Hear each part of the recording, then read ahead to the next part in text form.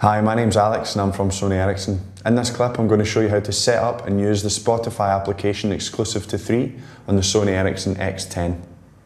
Before we get started, I'll give you a quick hardware tour of the Sony Ericsson X10.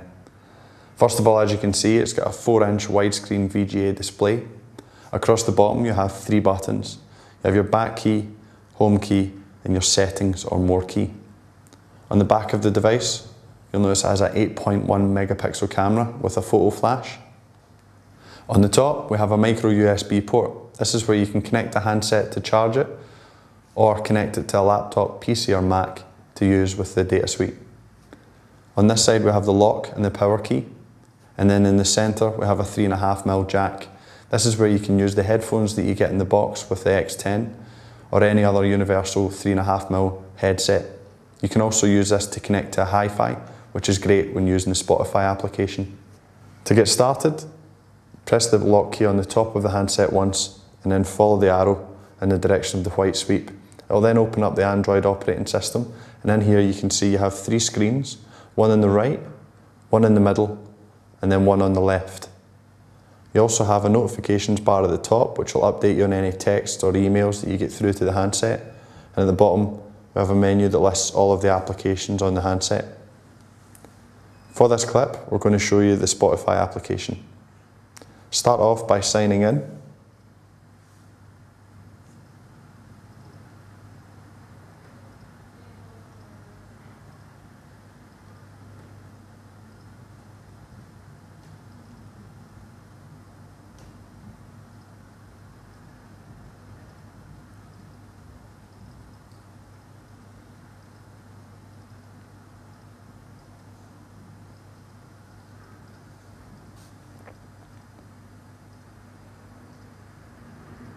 And then once you've signed in, you'll see you have 5 panels across the bottom available. Each one of them I'll go through now, starting off with the left-hand one, which is your playlists.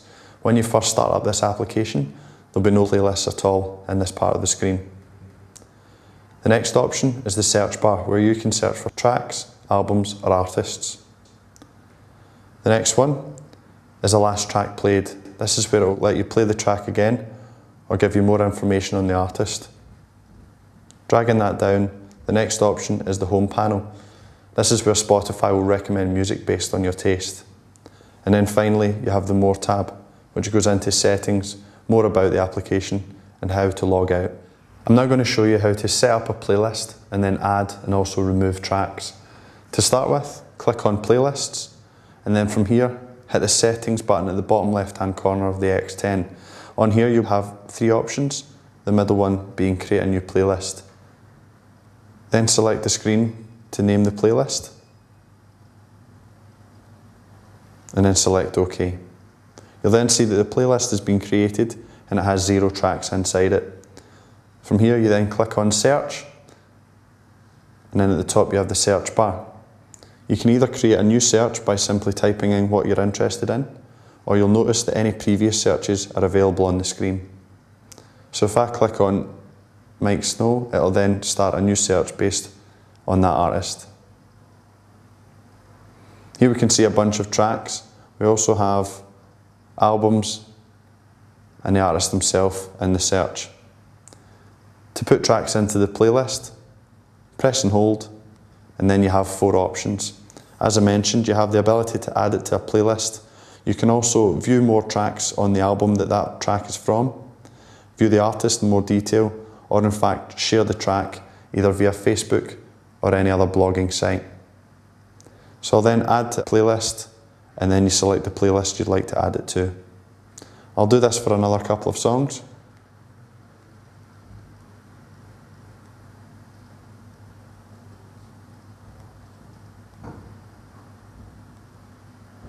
Once you've finished, then you can go back to the playlists. As you can see here, the new playlist has now got 3 tracks. If we click on it once, it'll then expand and show you the 3 tracks that have been selected. From here, you can press and hold again and either delete or have similar information as previous. If you then go back and then click and hold in the actual playlist itself, you can delete the whole playlist, or You can rename the playlist or share it again, either via Facebook or blogging sites. If you want to be able to play a track, click on the playlist, and then as I say, you'll see the list of tracks. For this, I'm going to use a Sony Ericsson MBS 200. You then click on the track, and you'll see the album art and information on the track turn up before it starts to play. While it's playing, you can then hit the I button. This will give you information on what the track is, the album, and anything else to do with the artist. From here, you can click on the artist. It will give you information like top hits, overview,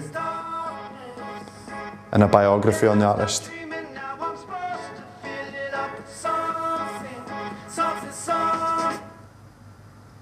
When complete, grab the top of the icon and drag it down to bring you back to the playlist again. Now that I've shown you how to set up a playlist, I'll also show you how to make it available offline. When you're in the playlist option, click Offline Playlists, and here you'll see a list of the playlists that you have, and any you want to make available, simply click. You'll then see that that's set to download. Spotify is automatically set by default to only synchronize offline playlists when you're connected to Wi-Fi. You can change this to also be set to synchronize when you're connected to a 3G network, but to do that you have to go into the More tab, which we'll go into in more detail later on. When you're finished selecting the playlist you'd like to have offline, select Done.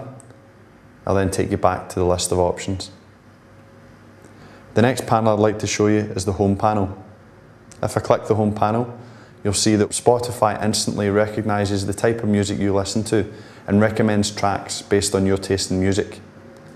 The beauty of this is the more tracks that you listen to, the more Spotify understands your tastes and develops its recommendations based on that. To view any of the tracks or albums selected by Spotify in the recommendations, simply click on the album. It'll then load up the tracks that are available that you can then click on one at a time to listen to, or you have the option to add the whole album to a playlist. When you're finished, select Done, and it'll then take you back to the recommendations home screen. I'm now going to show you the More tab. And here, you can see that you have a few options: Settings, About, and Log Out. Starting off with Settings, inside here you have 3 to 4 options.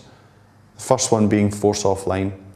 This will turn the Spotify application from online to offline so that you can use the device without it being connected to a network. The next option is Synchronize over Wi-Fi or over 3G.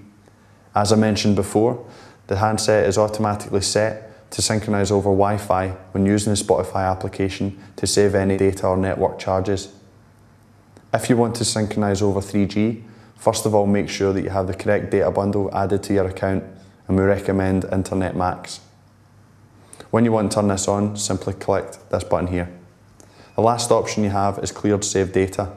When you click on this option here, it will delete all offline playlists that have been synchronized with the handset. If we then go back, the next option is About.